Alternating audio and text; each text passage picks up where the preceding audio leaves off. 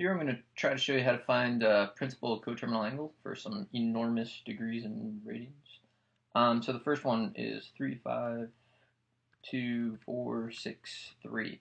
So that's what I have. That's in degrees. And what I want to do is first I'm going to figure out how many complete revolutions that is. So I'm dividing that by 360. And I get 979. And what I want to do here is, so I know it's 979 complete revolutions, and there's that little 0.064 bit there. So what I'm going to do is I want the greatest integer less than that. So I'm going to have 3, 5, 2, 4, 6, 3. And then I'm going to subtract off all of the complete revolutions. So 360 times, I know there's 979 complete revolutions, like that. I get 23, so 23 is coterminal to 352,463. Not a big deal. What if it's a negative, though? So now I have, I'm going to use the fraction template, negative 26463. And I'm still just going to divide that by 360. And I actually want a decimal here.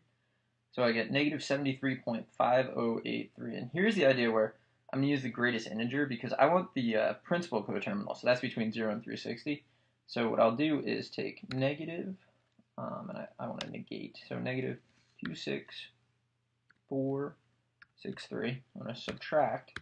And then I do negative 74, because 74 is the greatest integer less than or equal to negative 73.5083. 360, and I get 177.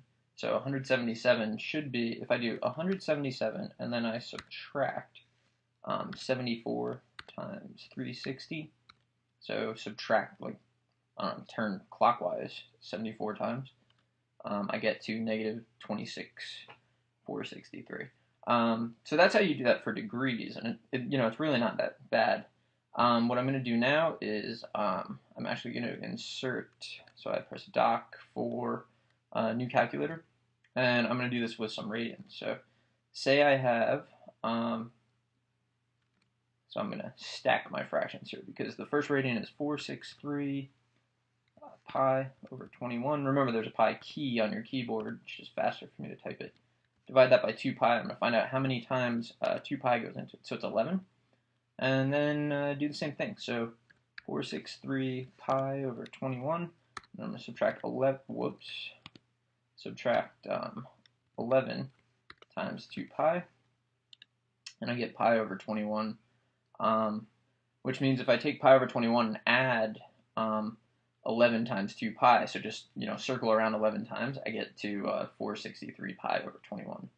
And the same principle holds true again for a negative. So negative 375 pi over 16, tab again, divide by 2 pi, and remember you have a pi key, pi, and get a decimal, so that's control enter, and greatest integer less than or equal to that. So now I have negative 375 pi over 16 minus negative 12, which is the greatest integer less than or equal to, times 2 pi, gets me 9 pi over 16, and again you can check, 9 pi over 16, and then I'm going to subtract 12 times 2 pi, and it takes me to negative 375 pi over 16, so they are coterminal. And that's how I would do these problems at this point. There's actually a different way to do it that we will talk about in a little bit, but good luck with that.